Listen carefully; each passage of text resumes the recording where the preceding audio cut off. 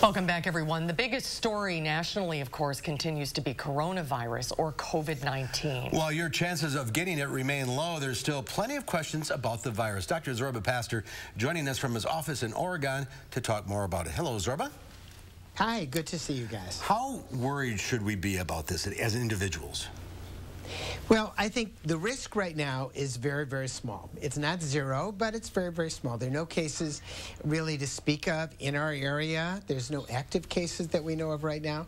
But I think taking precautions is a good idea. So taking precautions means washing your hands. Now, there has been a run on hand sanitizer, as you know. And if you go up to the web, you can actually make a hand sanitizer with isopropyl alcohol, a cup of isopropyl alcohol, and two-thirds of a cup of alcohol and 1/3 of a cup of aloe vera gel or glycerin, and that'll make hand sanitizer. But the fact is, washing your hands in a sink works really, really well too.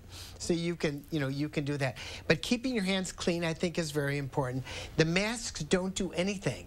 They make people feel better, but unless you have an N95 mask that's actually fitted for you, it really doesn't do anything. And I think that's really the issue. We have to remember, influenza is still the big killer. So far, the CDC has thought that 25,000 people have died from influenza this year. We know that last year was up in the $50,000 and $60,000 range, 50 and 60,000 people range. If you haven't gotten your flu shot, get your flu shot. That reduces the risk of death by 60%. It reduces the risk of hospitalizations by 60%. And too many people are cavalier about the flu shot. They go, it doesn't hit me. But the reality is that's going to kill a lot of people, maybe more people than COVID. But I think the fear is out there. The other thing I want to warn people is there is a lot of fake news out there. And in fact, the BMJ recently had an article today about how many fake news sites that are out there, that it's the deep state, that it's political, and all these other things. If you want information, go to a reliable site like the CDC site or the Mayo Clinic site or the University of Wisconsin site, and you'll get good information. But there's a lot of bad information out there, and there's a lot of trolling on that bad information site where they'll say, we'll protect you, give us your information, give us your social security numbers. You've got to be very careful about the websites you go to for more information.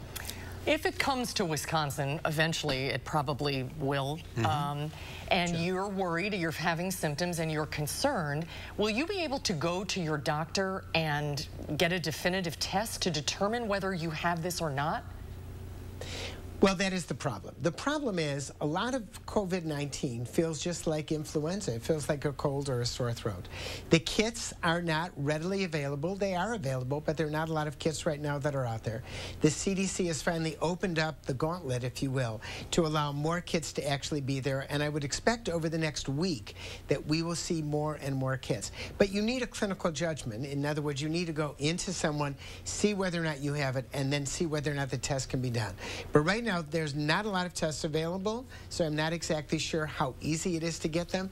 Once they come into this area, we need more tests, and that's where we need support by the state government, the federal government, to get these tests in the hands of clinicians, doctors like myself, so you can actually test for it when it comes into our area. Because you're right, if it's not here now, it certainly is going to be here another time. The other thing is the Lancet. Yeah, and there's no vaccine or anything. I think that's part of the There's no vaccine. And you know what? There won't be a vaccine for a while. It always takes a year or two.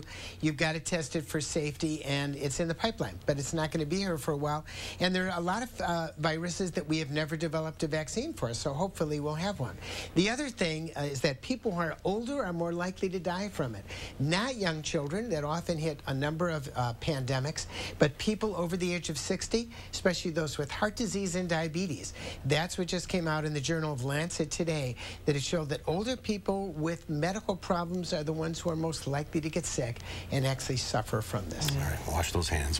All right, it's time to call in now. If you have any medical questions for Dr. Zorba Pastor, now's the time to do it. Yeah, we'll take your questions about if you want to talk about coronavirus or any medical questions. The number is 270-9933. Stand by real quickly. We're going to go to a quick break, and Zorba, you stand by as well. We'll take your calls when Live at 4 continues. We'll be right back.